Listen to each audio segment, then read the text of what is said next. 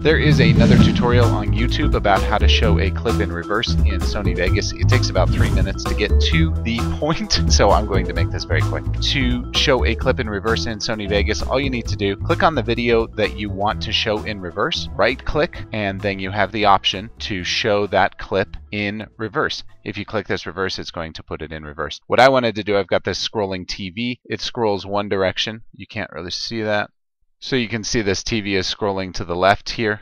And now what I want to do then is show this. It sits and then it expands back the other way. Well, all I'm doing is showing the clip in reverse because we didn't get it going back the other direction when we took the video. So I'm using the same video, but I'm just putting it in reverse.